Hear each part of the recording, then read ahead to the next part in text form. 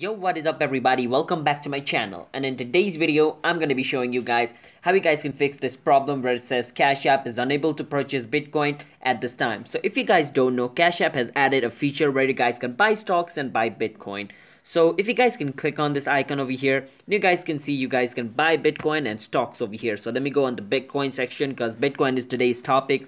But before I move on any further in this topic, I want you guys to hit the like and subscribe button to our channel with notification on so you guys can get notified for our future video. And if you guys have any question related with this video, you can ask us in the comment. I'll be happy to answer you guys. And let's get forward with today's video. Now, if you have this problem where it says Cash App unable to purchase Bitcoin at this time, basically the first reason could be if your internet connection is slow. So basically make sure to check your internet connection, and if it is connected to a Wi-Fi, make sure the Wi-Fi is fast enough, like make sure it's at least above 5 MB per second. If it is below than that, then it is really slow, and that's the reason why it's causing the problem. So make sure to watch your internet connection, and if it is connected to a Wi-Fi, then make sure to connect it to a data connection, because data connection is stronger and stable than Wi-Fi connection.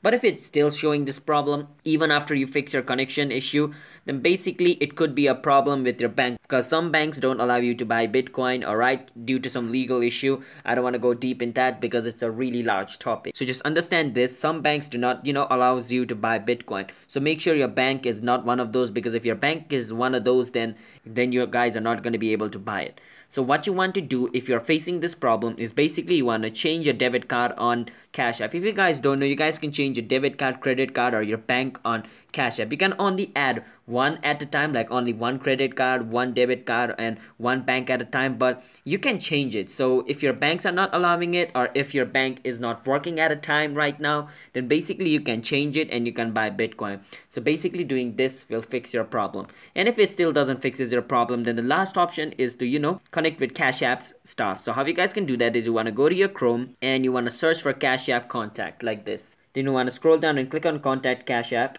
and it's going to show you all the method through which you can contact Cash App, and you can contact them following these method, and they will help you fix their issue. So yeah, that's basically how you guys can do it. So if you guys found this video helpful, then do hit that like and subscribe to our channel with notification on, and I will see you guys in my next video. Until then, bye bye and have a nice day.